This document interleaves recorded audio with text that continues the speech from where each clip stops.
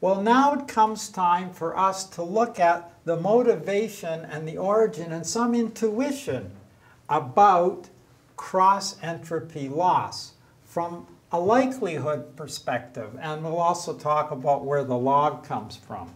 So let's see where this all begins. What is likelihood? That's not obvious, but we need to have a little experiment in order to do this. So we're going to set up an experiment of picking candies out of a bag. Yeah, it's good to see that in an example. Yeah, so let's do it. Let's say we have the actual training set. We pick 5 candies out. So pick your 5 candies. Yeah. Say 2 blues or 2 reds and 3 blues. Something like that. Okay, let's do that. So basically, this is our training set. We just pick some candies. This is not the right spot to start. So I should write here. For example, we have 5 samples from this distribution. 1, 2, 3, 4, and 5. Right. And so First 2 reds. one is red. Second one is, I don't know, blue, red, blue, and blue. Right. So now from our training set, we can calculate probability of red. Exactly. So if we just count the numbers, just probability of this distribution training set, we would have something like this. P of red is equal to 2 out of 5 samples. And P of blue is 3 out of 5 samples. Right. And so if we somehow make a measure of this, what would the likelihood be? We're just going to multiply the probabilities all together, right? Mm-hmm. And we could do that. So basically, let's say we have a guess about this distribution. A bad guess is something like that. Q of, I don't know, red is 4 over 5. And Q of blue is 1 over 5. And this is a bad guess.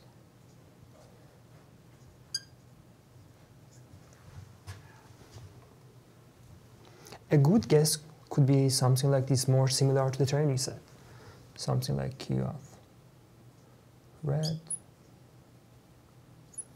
is 2.5 over 5. And Q of blue is 2.5 over 5. Okay, now how do the numbers work now for likelihoods? Oh, we just missed this part. It's fine? It's fine, yeah. So maybe just write it up. 2.5 over 5. All right, so now what do we do with these numbers? Are we going to multiply 2/5 squared times 3/5 cubed and do the same for the others, right? And see where those numbers come out. Exactly. So if this model wants to describe this training set, let's see what's the likelihood. So the likelihood of Q bad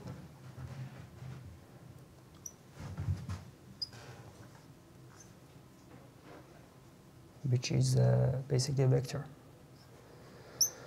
is 4 over 5. And how many times this happens? It is 2 times. So squared. And 1 over 5. And how many times this happens is 3. 3 times. So I'll just borrow that. So this is equal to 16 over 25 times 1 over 125. Okay, let's try the good likelihood. So if we assume this model describes this training set, the likelihood would be something like Q of, Q of good, 2.5 over 5 squared 2 times, and 2.5 over 5 3 times. Yeah, so this is really great because this is a half squared and this is a half cubed. Exactly, so it's so something it's like 1 over 2 to the 5th, which is 1 over 32. 2. which is a lot bigger than this. Yeah, if we compare these two, this is already smaller than this, and it also is multiplied with a number less than 1. Yeah, so this is bigger. So this is better. So this is more likely, and it's closer to the original testing set, training set. Exactly. Well, that's good. So now we have a motivation for the theoretical formula. So let's erase this. And then in the next frame, after we do the erasing, which will take for another 6 hours. So please, if you're watching, don't go away. It won't be 6 hours. It'll just be a couple of minutes. And you can see by doing simple numerical calculations, you get some intuition about what the likelihood is, so that when you see all the algebra in the next slide, you won't want to leave the room or hide your face, because it does look a bit scary, but it's really just a symbolic extension of what we have just discussed.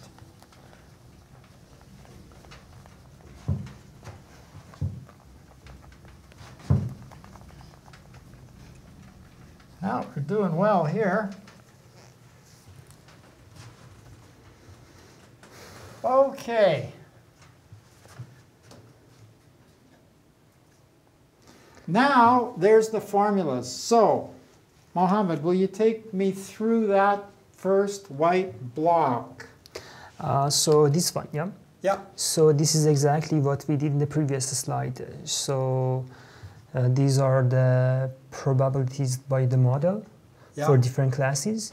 And NPI is the number of those samples. The number of those samples. So in our case, for Q1, if it was red, that NP would be 2, NPI would be 2, and then QI to the power of 2.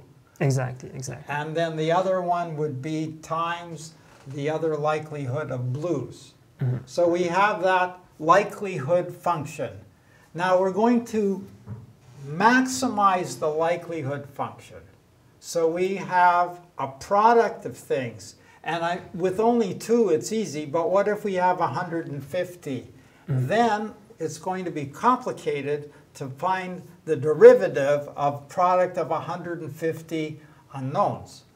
Exactly. So basically, we have a guess, we have a prediction by QI, and we want to, and this is the likelihood of this distribution based on this prediction, QI. Yeah. We want to maximize that. This is a product, we can't do that. So what we can do is to change it to something else. And that's where logs comes in. So log, when we take a log of a product, becomes of sum. And then we take derivative of sum, which is much easier. It's much easier. And also, log tends to compress things. So if we have large dynamic range, we'll be able to see that dynamic range. And there's one final thing that the log function is. Do you want to draw the graph of the log function? Yep. So what kind of graph is it where it's always increasing? So it's somehow monotonic. Monotonic. So what happens when we apply this transformation to this product, to the minimum? So the point is, if the original function, the original formula, it has something like y mean, which is less than y for all the values. Yeah. If we take log here and log here, because of the monotonic behavior, sorry. Yeah, that'll be log. So it'll still be true. Exactly. The location, the point that minimizes this, that results in this minimization, results to this minimum point won't change. So if in the original formula the minimum is somewhere here, even after log, this point won't be changed. Yeah, that's right, because all this does is do a compression. So you can think of the compression as just crunching it down sideways, and that minimum will still get crunched down the most, exactly. And therefore it'll stay in exactly the same place. And actually we only care about this point. We care about, and this point is the parameter of the model. That's and, right. And that's this the is location of the minimum, and that's what we're looking for in order to adjust our weights model. Yeah, exactly. on our model. So that's basically it. So maybe I can also do that, or it's here.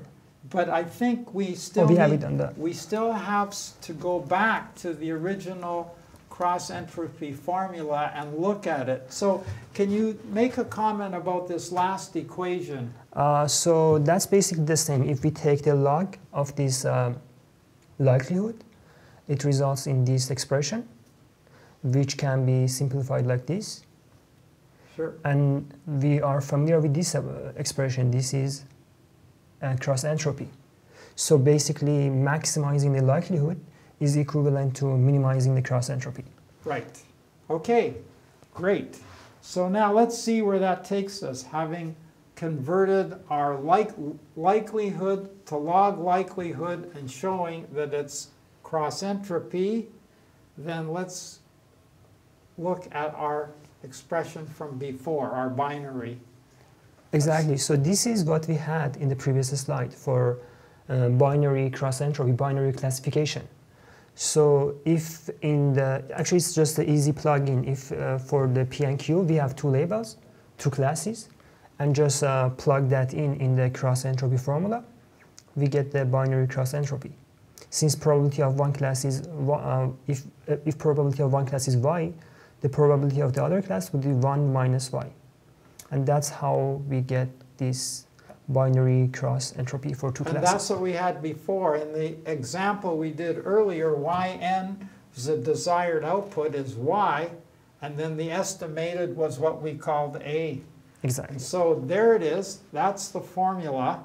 And just a fantastic result to help us understand that where the entropy is minimized, that means the disorder in the system is minimized. So that's coincident with the extremum point, which corresponds to maximizing the likelihood or minimizing the entropy. Good work. All right.